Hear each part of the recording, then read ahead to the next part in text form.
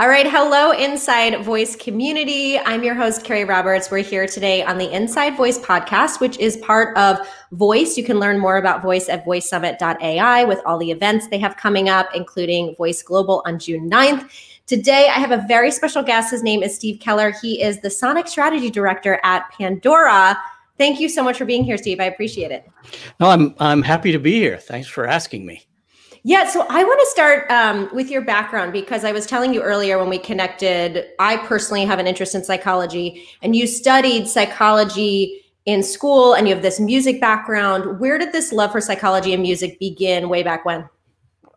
Yeah, I'll try and keep my meandering story short. I've lived long enough that there's a lot of dots to connect. But, essentially, the music piece has always been a part of my life for as long as I can remember. My parents got an album, because back in the day when I was growing up, you were listening to vinyl for the Disney Great Composers series. And I loved Beethoven. I wanted to be Beethoven, wanted to be able to hear, but, Beethoven was cool. So I started taking piano lessons at an early age. When I got into junior high, I had a cousin who played the guitar. I thought that was great. So I taught myself how to play the guitar, started writing songs in high school because it was a fairly effective dating tool. But I never thought about it as a career. So when the time came for me to start thinking about university, I'd always been fascinated by human behavior, what makes people tick, social psychology in particular, and group dynamics. And so when I graduated from high school, I headed off to university to study psychology. Absolutely loved that discipline. I graduated, and the plan was then to go on to begin working on my master's and a PhD. So I was sitting out for a year preparing for grad school. I had a couple of jobs doing research and statistics for a community mental health organization, and then teaching at a school for kids with severe behavioral disorders. As I set out, I was playing music in coffee houses on the weekend because I'd never kind of moved away from music. I just, it was more of a hobby. And I didn't have a real aha moment. I think what ended up happening was I just gave myself permission to maybe do something different. So I started thinking about, well, maybe there was something to this music thing that I could make work. I went to some of my professors and mentors and got their opinion, and their advice across the board was, hey, take another year off. You can always go to grad school, see what happens. And that's what I did. And the detour ultimately led me to Nashville. And in Nashville, I discovered that my real talent was more in the area of production and composition. My big break into the Nashville community was, believe it or not, doing dance remixes of country songs for clubs. Do you have any of those? I feel like we need to hear those at some point. I've got a lot of them actually. But I worked with a lot of artists like Tim McGraw and Winona, Leonard Skinner, Neil Diamond. And at the same time, I was continuing to explore other things, and I was doing music for commercials. And in that exercise, I discovered that I really loved branding and advertising and marketing, not just music for commercials, but the discipline of branding, if you will. And so I kind of launched my own independent consultancy for brands around that time. And then eventually in 2005, all of these somewhat diverse passions came together. I was reading a lot about this thing called sonic branding. Most of the really interesting work was being done in Europe. And it was a combination of psychology, research, music, sound, entertainment, branding, marketing. And I felt like this was, where I needed to point my career path next. And so in 2005, I launched IV.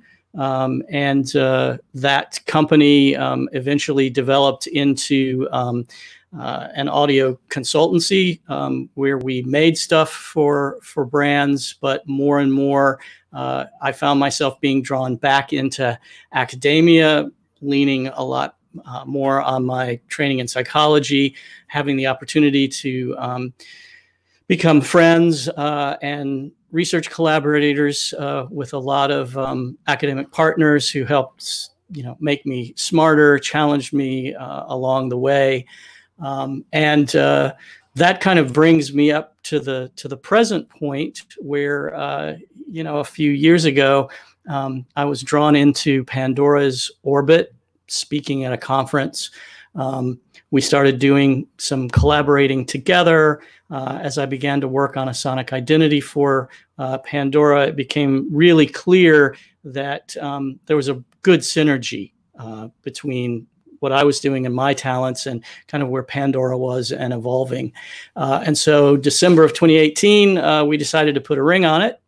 And I left my company and started working for Pandora as the Sonic Strategy Director, where essentially I get to do all the things that I've loved, but on steroids with a much larger megaphone. So that's my journey, as short as I can. I just love, I think sometimes when we're young and you're coming out of high school or college, you think that you have to do one thing. But so many people I've talked to really combine all of their skills. And it's great to see that you've done that in a very creative way. And a lot of people know Pandora, as kind of a music company, and it provides great playlists and we can get music for free and download. Can you talk about the Pandora for brands and kind of what you do in that side of the business as well? Sure. As you said, a lot of people are familiar with the Pandora platform. I mean, I've been a fan of the platform way back when it first launched, when it was one of the first movers in the space, and still am. I think their music genome, the way that that's coupled with our AI to create, recommendations, works better than any of them out there. And I don't just say that because I work at the company. So a lot of people are familiar with the product, but they're not so familiar with some of the other things that are going on in the background. So while Pandora is a music company, it's also a data and science company. I mean, we have a staff of scientists. There are a lot of PhDs that work at the company.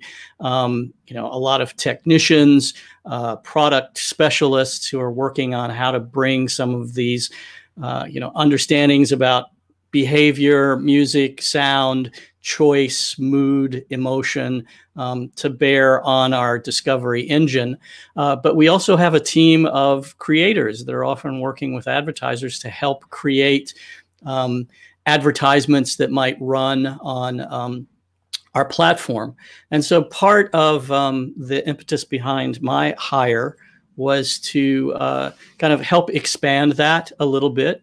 And so last summer, we launched Studio Resonate, which is Pandora's in-house audio-first creative consultancy.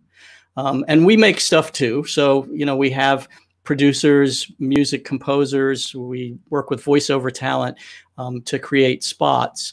But we've started to look beyond just our platform and how can we take our understanding about the science of sound, the psychology behind it, what we understand in terms of behavioral economics and consumer choices, and kind of bring those together to become trusted advisors about all things audio for our clients. So a lot of my engagements aren't simply about, how can you make Pandora work harder for you as an advertising platform, but really around, in a broader sense, sonic strategy. How do we make sound choices, literally and figuratively, that really produce a return on investment for those, sonic investments for our clients? Yeah, that's really exciting. I didn't know that Pandora did a lot of that as I was doing my research. So it's great to see that they're adding another piece to their company and you're leading a huge part of that. And I'd like to talk a little bit about kind of the mix of things you do. So if you can talk about it all, what happens to our brain when we hear sound? When we're coming from a psychology standpoint and then also from a physiological standpoint, what happens to our body when we hear sound? Can you talk about that a little bit? Sure.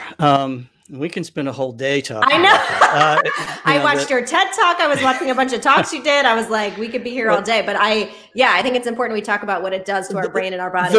The research is really vast. And as I said, I feel very fortunate to be part of a group of academics, many who I've met and worked with, and quite a few who are just part of conversations versus LinkedIn, Twitter, some other off-platform groups that I'm a part of, and so there's a rich body of literature around the way sound impacts our perception and our behavior. So on the one hand, I talk about the way in which we're literally wired for sound. The way our response times to sound are much faster than our response times to sight. Looking at the chemical components of what happens in our brain, the release of dopamine, which is a very addictive, feel-good drug that happens whenever we engage in behavior that's rewarding. And music is a powerful trigger for that, and why there's a lot of evoked memories that are associated with sound for us. There's oxytocin, which is a chemical that kind of helps us feel like we belong, maybe feeling a little bit more trusting. And that happens when we participate in listening, and particularly in group settings where we might move together. There's something we call entrainment and synchronicity. And some of the research has shown that individuals who engage in this kind of movement actually have more pro-social behaviors. There's certainly cortisol that can happen when we hear sounds that make our pulse rise. Maybe the sound of an alarm or a piece of music that's loud and fast tempoed. So these chemical cocktails are really powerful, and there is a physiological response. We've looked at ways in which music and sound can increase or lower your heart rate. I published a paper last fall with Charles Spence, who's head of the Cross-Modal Research Laboratory at Oxford, which was essentially a glorified literature review looking at the impact of music, sound, and noise in healthcare settings. And not only on staff and physicians, but also on patient outcomes and patient satisfaction as well.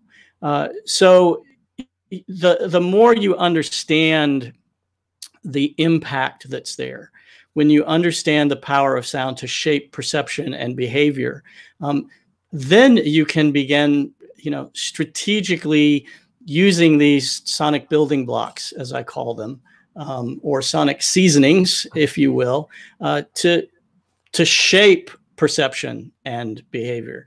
And that's certainly, an interest of mine, particularly in the area of the relationship of how all our senses work together, which in psychology, the field psychophysics, and more pointedly, there's a direction in psychophysics we call cross-modalism, which kind of looks at how our sense modalities might naturally cross. So can I change your perception of flavor by what I'm putting in your ears, not simply what I'm putting in your mouth?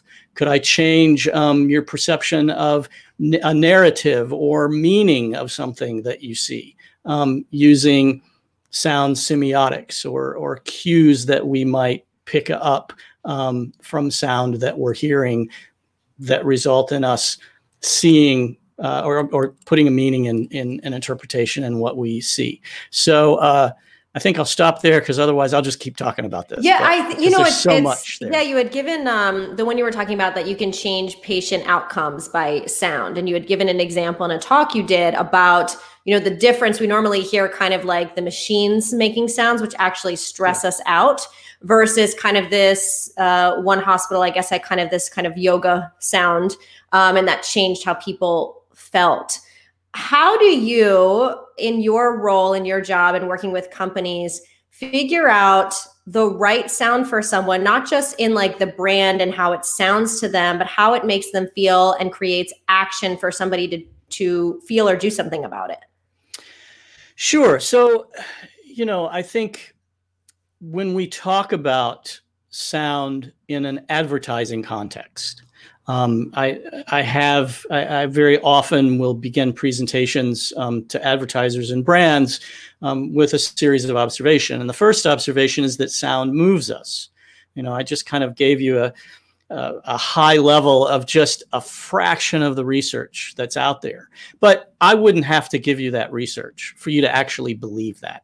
You know it. We can look back at our lives and see, a piece of music that has stuck with us and brings back those memories of the first time we fell in love, or a breakup, or the way that we might use music to modulate our mood states and our emotions. So that's a given. Everybody knows that. We use music and sound all the time in advertising because we understand it's a powerful tool to form an emotional connection. But the second observation is that for all that power, sound is really an undervalued asset. Mm-hmm. It's very often the last thing that anybody thinks about. They've scripted the concept, they've chosen the director, they've put the spot together. Oh, I've got a script. I guess I need somebody to read it. Or this would be more powerful with a piece of music underneath. So let me find something that I think works. So all these other decisions have been made before we even get to thinking about sound, let alone making decisions about it. And so there's this, I call it a value perception gap between our intellectual assent to the power of sound, but then our behavior around it, where we're spending much less time, let alone budget, let alone, putting standards in place. If you think about brands and their visual identities, they have taken a lot of time and energy to develop style guides so that you know what the color of red is specifically, because it's not any color of red, it's a specific color of red, and what the type font is going to be, and the tone of voice, which in most style guides refers to copy, and the tone of voice of the copy that you're writing. And these standards exist because we know the more consistent we can be, the more people will begin to recognize them. But we don't treat sound that way. It's kind of this thing that's off over here somewhere. But what's changed, the third observation, is we've entered this era where we're operating a lot more with our voices. And so, you have smart speakers, you have connected homes, you have technology now where our interaction with a brand may not be through a visual, might not be a print ad, might not be a television commercial, it might not be a streaming video on the web. It could simply be through a smart speaker. And in that environment, how are brands going to stand out? How are they going to be differentiated? So the good news is that this new technology has brought these conversations around the power of sound and how brands should use them to the forefront. The bad news is that old habits die hard. And so when we start talking about sonic identity, we revert to talking immediately about the tactics or the asset. Oh, I need an audio logo, that thing like Intel has with the 5 notes, the bum, bum, bum, bum, bum. Or I need a brand theme, or maybe I need a jingle, or do I need a brand voice? And so we move directly to those tactics, and then we start making choices about sound the way we've always done, which is very often throwing things at the wall, talking to, a focus group, or sitting around a table with creative directors and listening to things and coming up with a thumbs up or a thumbs down. So all of this is kind of to get you to answering the question that you ask about, so how do we do this? So we think about this more from the aspect of design thinking than necessarily from music composition. So in that regard, where we start is we start with listening. We don't jump right in with what do we need to create. And that listening begins with a period of assessment where we look at brand collateral. We want to understand everything we can about the brand attributes, the values, the meaning, other identifiers that are used for the brand. What are distinctive assets that they have? We do a series of interviews with stakeholders, with consumers, with people from the brand, with other people that might come into contact with the brand in a sonic context. And then we do a series of audits. How's the brand using sound now? How has it used sound in the past? What are competitors doing with sound? What's the spaces that they're playing in? And then contextually, what's the sonic ecosystem? What are all the touch points? Very often we think about commercials. We forget about on hold. I can't tell you how many brands I know of that have actually done some work to develop an identity, but God forbid you ever need to call them on the phone. You're taken to a completely different sonic universe. So there's a myriad of touch points that brands don't often think about that are part of what will ultimately become a sonic identity system. So we start there before we ever begin thinking about what's the sound of the brand. Once we have a good understanding of the brand, then we move into the design phase. And in the design phase, there are a lot of companies who, have different processes that they use. We use a number of tools. And here, this really is a part of the science piece of it. We're looking at what are emotional targets. Are there certain emotions we want to evoke? What are the sonic building blocks that go to evoke those emotions? Are there mood states that we're going for? What are those? We look at cross-modal factors. If there's a particular design aesthetic to the brand, if there are particular colors, how do those things inform our choices? Because we want sound to be congruent with all these other sensory perception elements of the brand. And then we kind of lean into archetypes, which is another area that I've spent some time doing more empirical research in, is this idea that there might be audio archetypes, if you will, that communicate not just emotion but meaning. Brands are used to using archetypal language. They'll often think of themselves as, are they a hero brand, a jester brand, a sage? So are there musical components that kind of bring that symbolism to the front and allow us to not just target emotions, but to target how they're used in a framework. For instance, you read briefs all the time for music for advertising where they'll use words like happy or thoughtful or confident or trustworthy. And a word like happy in the context of a jester, we might think of that very differently than in the context of a rebel or a caregiver. And sonically, that may be translated in different ways. So, we use this archetypal language as a way to, help us move beyond just emotion and get into meaning. And so we develop an audio profile based on these techniques. We get together with the brand. We do a number of listening exercises where we expose them to different sounds and music, and together we develop a unified language for how we're going to think about describing the brand. And at that point, then we move into prototyping. So as you can imagine, there's a lot of work that's gone in before we even get to the point of composing the first note or working on the first piece of functional sound. And in that phase, we develop a number of prototypes. There's a number of iterations. There's a lot of back and forth. There's internal evaluations that go on. We kind of narrow the prototypes down to, 2 or 3 based on the first assets that we're attempting to produce for the brand. And then we go into testing. And I won't go too deeply into that, but we can test explicitly. We can test implicitly. We can look at how well do these prototypes really hit our targets. And what I found is that the process itself works so well that I've never had an occasion where we've done testing and the results have come back, oh, you totally missed the mark. What we usually find is that one of the assets performs a little bit better than the other. And so that gives us, a little bit more of an objective way of making decisions.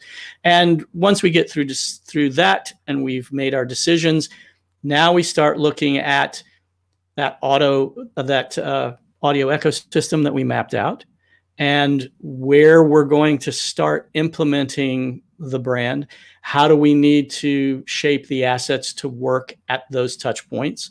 How do we build our sonic style guide that's going to inform the use of those in the future? And what's the best way to implement those for a plan where we can attach KPIs to them, where we can measure outcomes, and we can really optimize these sounds as we go along to get the maximum return on our sonic investments. So that's the process to get from point A to point B.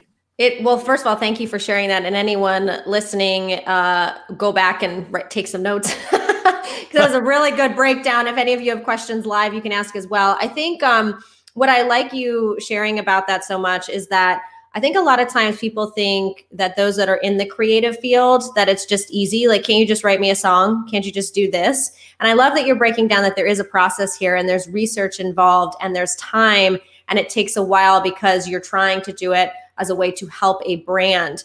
And you talk about in one of your discussions that you did for TEDx, you gave two examples which were really great for ROI. And you had talked about kind of the behavioral piece of music. And you had given one about playing French music in a wine store. Right. And you had talked about that one. And then you had the banana story as well. So I'd love for you to share those two stories and talk about the power of sound from a behavioral standpoint and an ROI standpoint. Yeah, sure. So the first piece of research that you mentioned is actually kind of a classic example that's used a lot in these kind of discussions from a couple of researchers, North and Hargreaves. And they basically turned a wine shop into an experimental lab. And they had, through the course of the experiment, a place where there were French wines and German wines. People would come into the store, they'd make their choices, they'd go through the checkout, and then a researcher would begin to ask them a series of questions around their choices. And what they found in talking about, what were affecting the choices was that most people would mention, maybe they were looking for a red or a white that evening. Maybe they liked the label. Maybe they might have been familiar with the vineyard.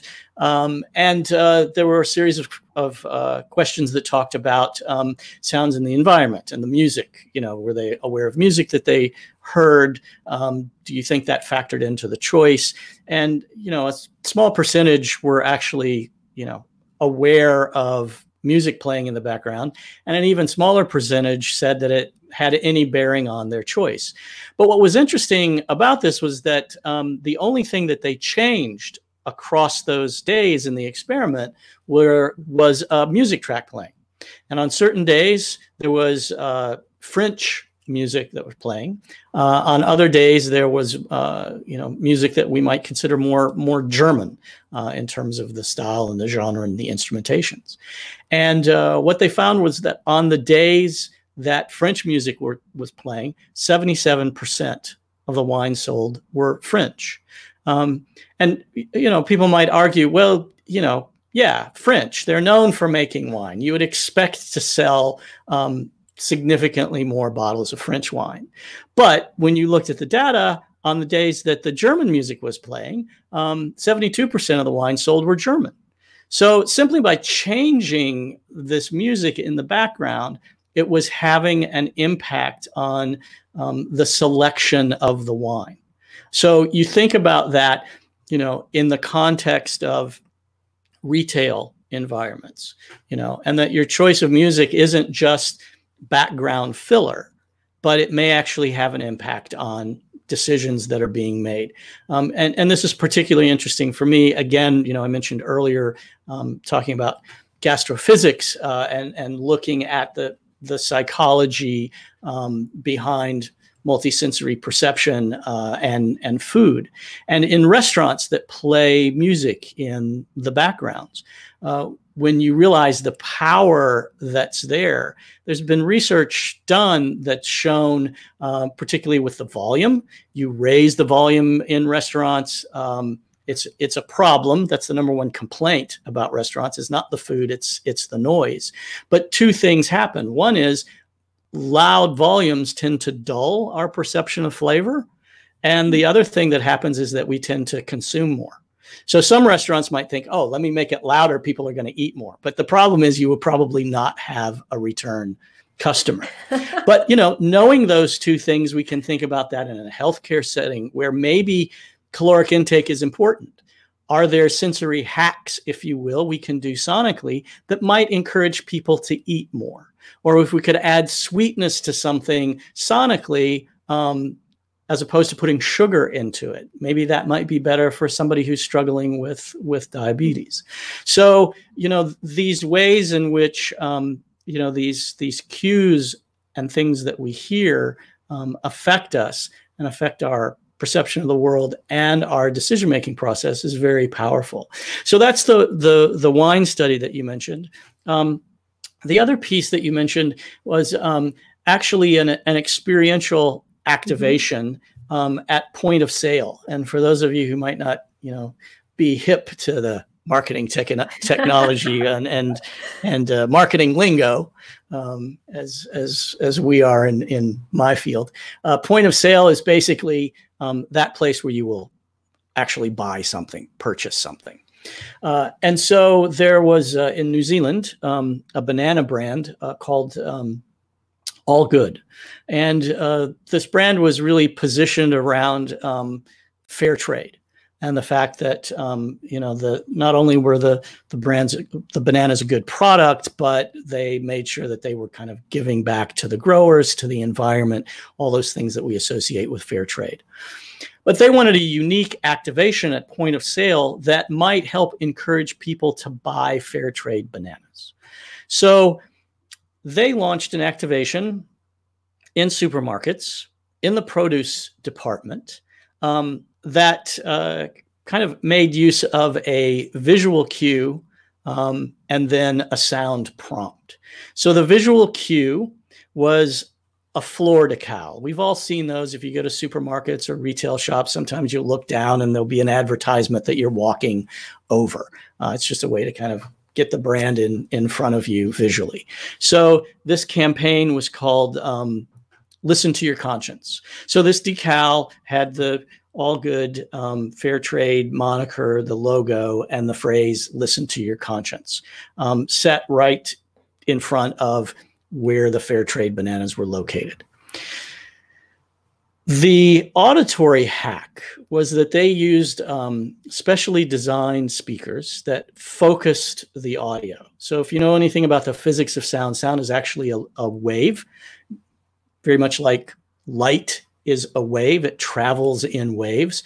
And a laser actually focuses those light rays into a pinpoint, and that can use the power of that light in different ways.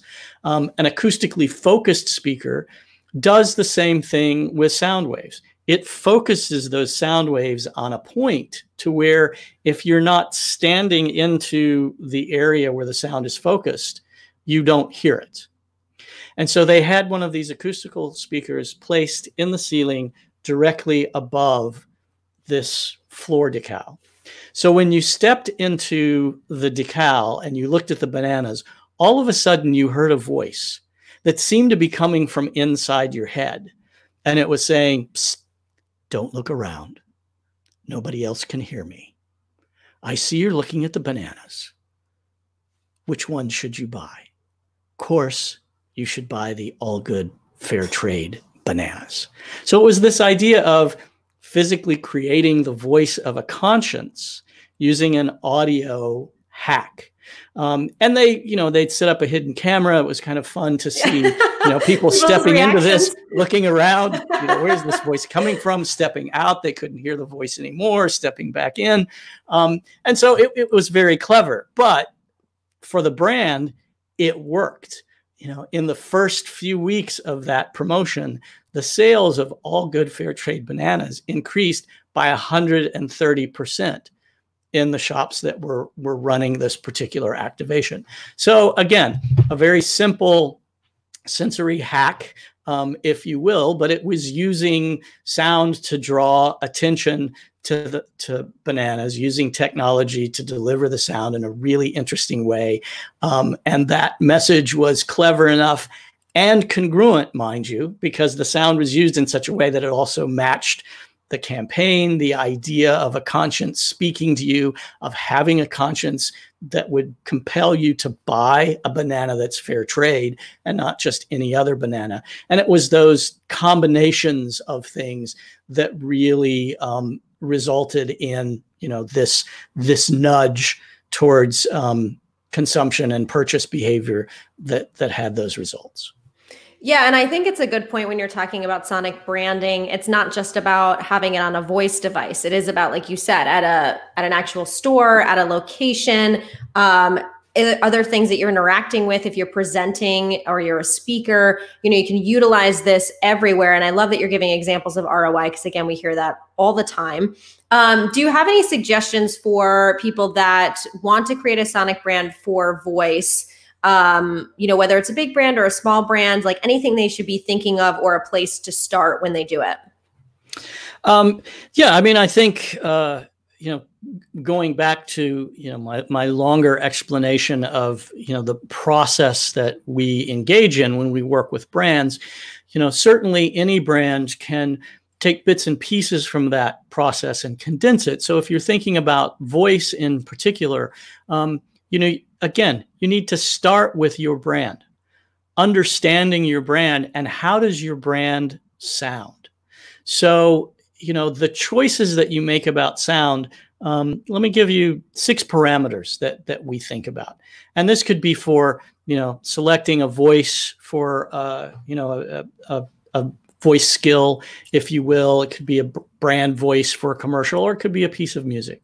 The first parameter we look at is it congruent? Does it fit the brand? All the research shows us that that's extremely important. The more congruent you make it, the more it tends to be liked, the easier it is very often to remember. And our natural response to congruent things is a sense that, oh, there's something right about that. Now, I will give a caveat here, because sometimes in advertising, we do use incongruence to capture people's attention, something that you might not expect. So I think that can be a tactic. That was an example of, the fair trade banana. While it was very congruent in terms of the brand, the activation was really incongruent. How often do you hear a voice in your head when you're shopping? I mean, some of us do, but that's a whole other discussion. So, what we're really wanting to look at, though, is, how do we have sound that's congruent with the brand? Because when we talk about sonic branding and identity, we're not talking about a campaign. We're talking about how are we creating and using sounds that are going to be used, potentially for the life of the brand. So they need to be congruent. To the point about using them for the life of the brand, the second parameter is they need to be flexible. So they need to be flexible enough so that you can adapt them to different contexts, different situations. Think of the McDonald's audio logo, the ba-da-bum-bum-ba. I've traveled a lot around the world. I've heard it executed in a lot of different ways, but every time I hear those notes, I recognize it. It's flexible because the identity isn't built on a particular instrument. The identity is built on a motif, and we can interpret that motif in a lot of different ways. So, with voice, very often there is a brand voice, but we might also want to think about how do we pair that with something else, whether it be a a functional sound, a notification or an alert, an audio logo, a snippet of a brand theme. There are different things that we want to think about, so that we pair these associations, so that at some point, if we need to maybe choose another voice, it may be a voice that's, sonically within the profile, but it might be different enough that without another identifier, we might not immediately recognize it. So by building an identity system sonically, we can mix and match these assets in a way that helps us be very flexible. So congruent, flexible, memorable. You need to be able to remember it. That's why a lot of audio logos are based on melodies. It's a lot easier to remember that than just particular sounds. So this idea of it being memorable kind of helps the distinctiveness, helps it to stand out from the crowd. We also want it to be appealing, because we can have something that's congruent, distinct, flexible, but nobody likes it. So, you need to take the time to make sure that your choices are appealing. And it also needs to be ownable. And by that, I literally mean the intellectual property. A lot of people don't understand that with audio assets that are created, there are very often not just trademarks that can be associated with sound, but even copyrights.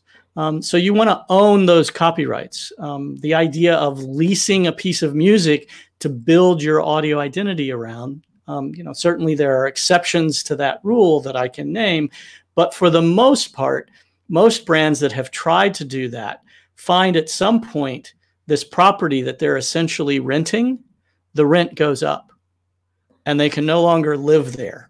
And they've spent years building equity in a piece that they don't own, only to find that they have to abandon it and start all over again because they can no longer afford it. So, so you need to own it at the beginning. So make choices and ask yourself as you're making them, is this sound congruent? Can I be flexible with it? Is it recognizable? Is it appealing? To what degree can I own it? And those will begin to shape the decisions. And, we're talking a lot about science, and I want to be quick to say, I refer to myself as an audio alchemist, because it's a blend of sound science and sound art. And you talked about, composers. What the research has often shown us is that, composers, professionals who have done this for a long time, they're making choices that seem to be instinctive. We really know from the science why they're making those choices, but they tend to, very often land where we want them to land if we know how to communicate with them. So, part of the reason for asking these questions and understanding the science is how we're going to build an appropriate brief for, the talent, the creators, the individuals that are helping us, kind of bring the science, if you will, to life, moving it from, theory to performance art. And that blend, when we get it right, true to the idea of alchemy, it seems like magic. It seems like somehow we've channeled a dark art somewhere that has helped us just land on the right thing. But it's really this combination, this interplay of two sides of the coin of art and science. Yes, I agree. And it's interesting because I've been podcasting for a long time. And I would say in the last year or so, a lot of people are podcasting, right? And you would have these companies that you could buy music, that anyone could use. And what was happening was multiple podcasters were using the same sound. And you could purchase it. But what you were saying was now all of a sudden, let's say we're both, coaches, for example, and we're both using the same sound. Well, now there's a problem because I can't differentiate between the brands. So I love that you're bringing this to the idea, because sometimes paying $5 for music that anyone can use could be a problem down the line too, right? Yeah. And I need to also say, I'm full of caveats, because as scientists, we're always doubters. It's always about the questions, never about the answers, usually. I'm not saying don't license a piece of music. There are certain situations where, again, if you've got a sonic style guide, and here's a palette. Sometimes it might be more cost effective to use a piece of music that you've developed from a library. Or sometimes maybe there is some shared equity that you could benefit in certain situations from using a track from an artist. But even then, there's interesting things that you can do in terms of covers that might help you own it, maybe not in the sense of copyright, but perhaps in the sense of a particular performance or a particular way that you hear it that you won't hear it anywhere else.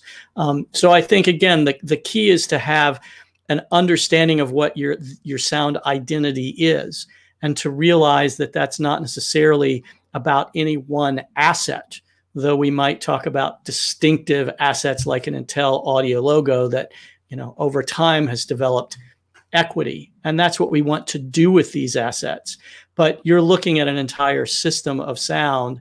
And so don't divorce the sound that's happening in your Alexa skill or your Google Play or your Apple HomePod with what you would hear on a television commercial or on an ad on Pandora, or what someone hears on hold, or what happens as part of the functional sound in an app, or what somebody hears in a retail environment, or what they hear at an experiential pop-up.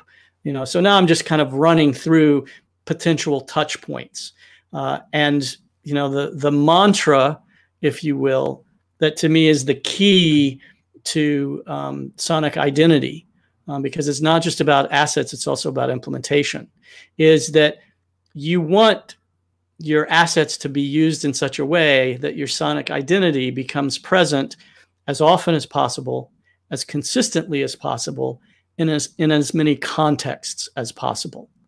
And when you accomplish that, that's when at scale you begin to see these real benefits in terms of recall, brand linkage, willingness to pay, brand perception, all of these benchmarks that as brands, we have KPIs associated with them.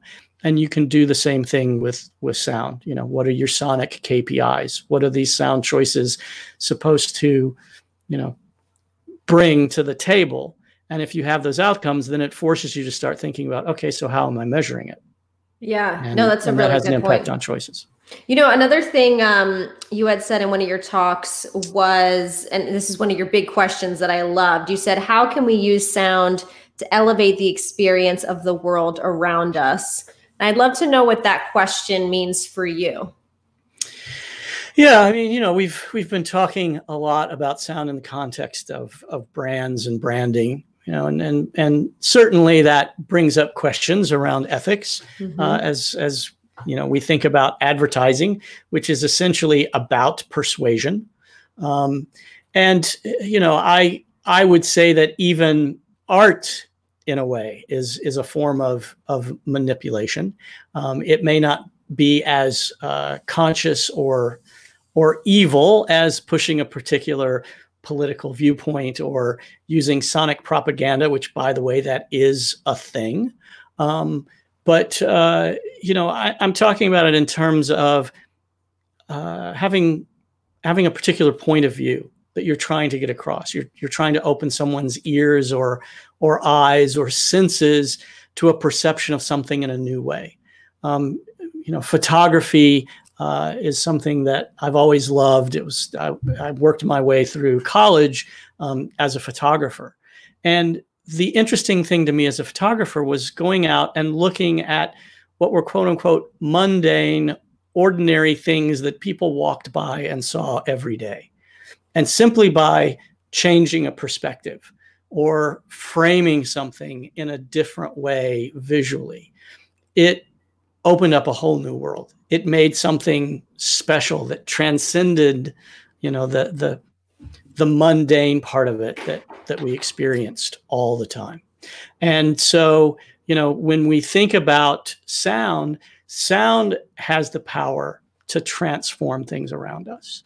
You look at this time of the coronavirus that we're in right now and how people are responding to that with sound, whether it be certain times in the evening where everyone will honk their horns or applaud, as a way of conveying thanks to caregivers, or people stepping out on a balcony when they're isolated from each other and begin singing a tune and they're joined by other people.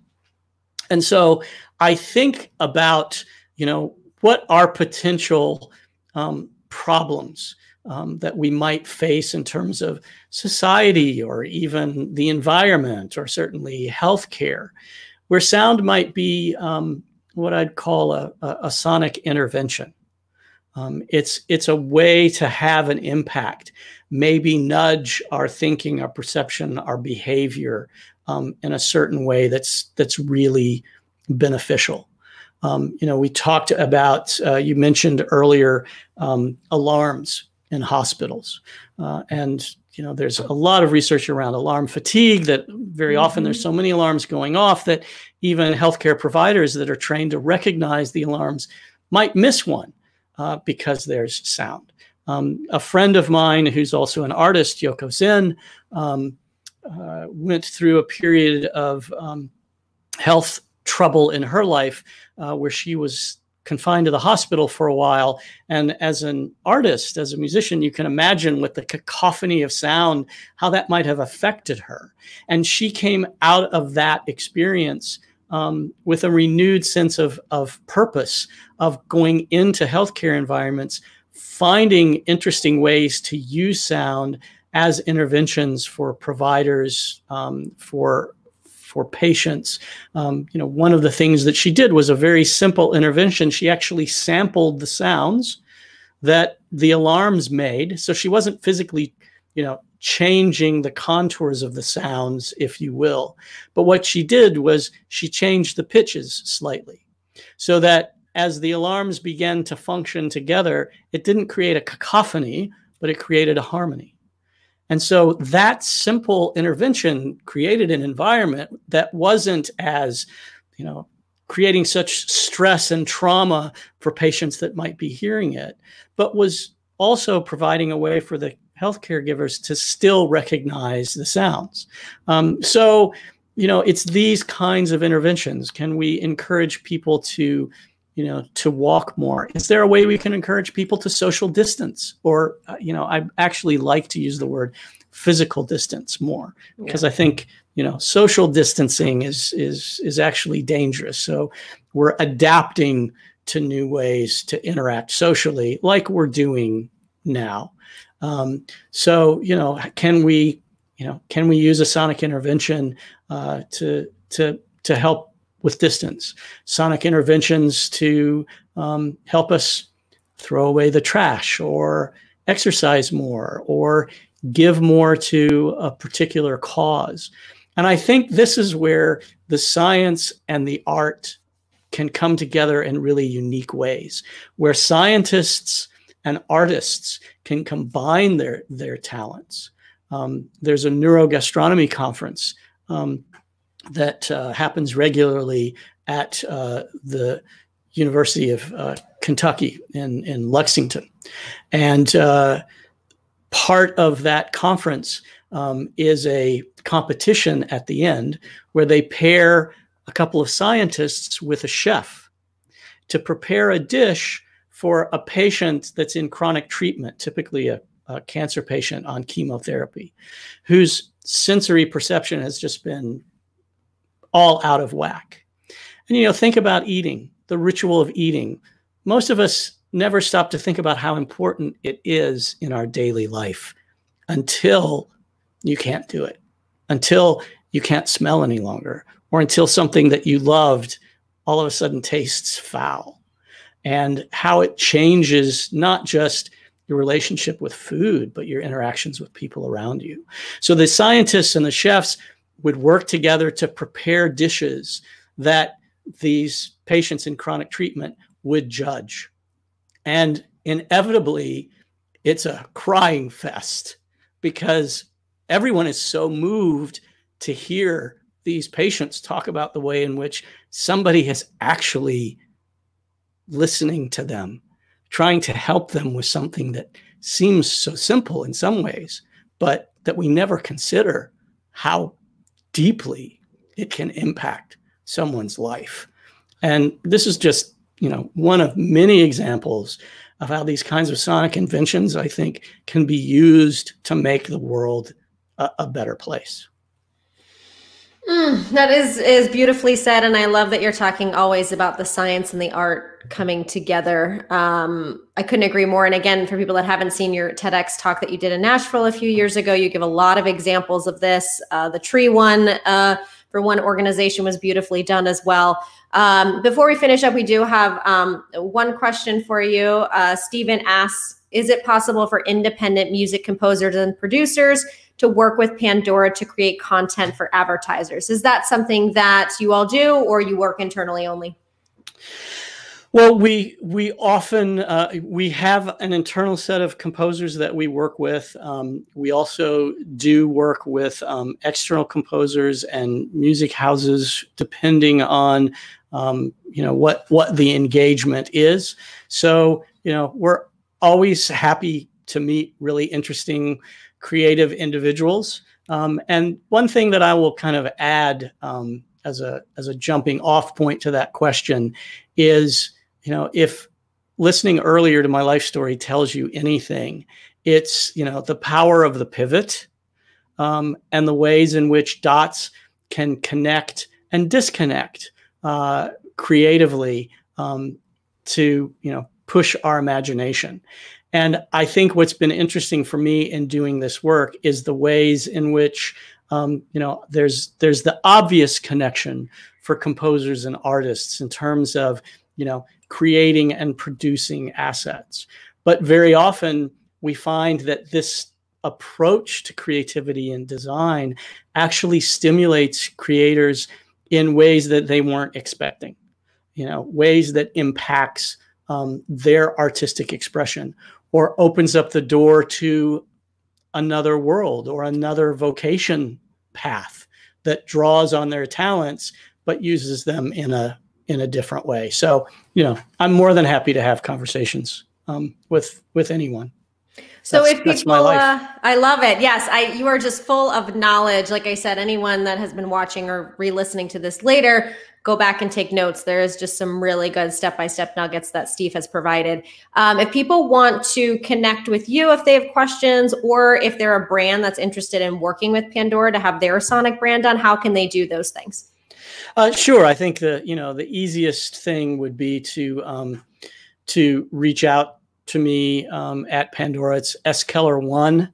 Not sure who the first S. Keller was, but I'm at Keller 1 at Pandora.com. So you can just reach out to me that way, or go visit PandoraForBrands.com or StudioResonate.com. There's a lot of information there around music, sound, strategy. So particularly if you're an advertiser or in branding and marketing or have an interest there, there are a lot of things from insights, blog posts, research, connections that I think you'd find fascinating. Perfect. Well, thank you so much, Steve, for again bringing not only your insight, but your passion for what you do. We greatly appreciate it. And I look forward to hearing more of all the things that you and Pandora are going to be doing in the future. Well, thanks so much for the conversation. It was great to be here. And hopefully everybody listening will go out or stay in and listen to the world in a little different way today.